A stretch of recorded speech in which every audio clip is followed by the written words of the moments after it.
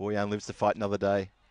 And he swings at this, and that is astonishing. What a ripper. Oh, my goodness. No right to take that catch, Charlie, and he's taken a perler. He's launched himself at this. He's probably covered about, I reckon, 5 foot in the air alone. That is a stunning catch. Well, he survived after the stumps being touched and kissed by the ball.